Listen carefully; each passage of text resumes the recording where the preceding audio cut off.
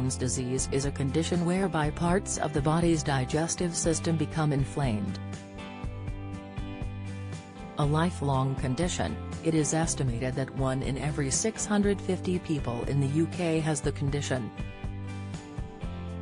The NHS says that, without treatment, Crohn's disease has the potential to be constant, but may also come and go.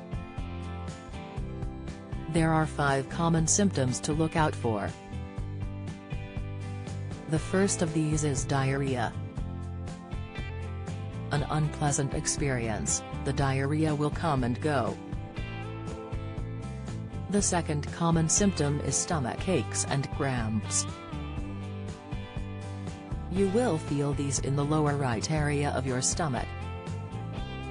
Crohn's disease, 2 symptoms warning you may have the condition. The third common symptom is blood in your poo. After this, the fourth and fifth symptoms are slightly more palatable to behold. You may experience fatigue, this is also known as feelings of tiredness.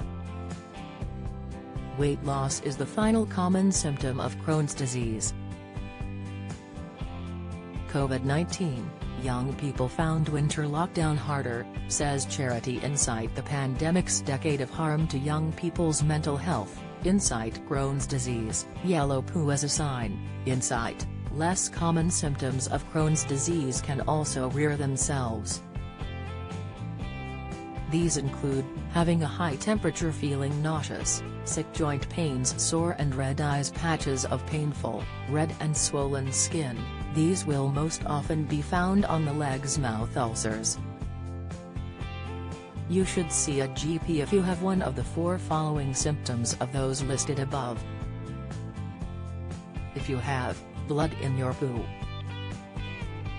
experienced diarrhea for more than 7 days, suffered frequent stomach aches or cramps,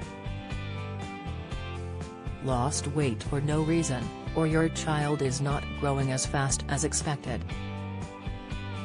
Once diagnosed, there are 5 options for treatment. The first option is steroids, which can relieve symptoms and can be taken as tablets.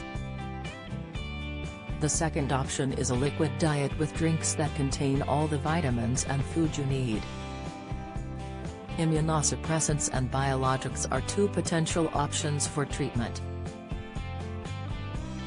The last option is surgery that will only be carried out if the benefits outweigh the risks.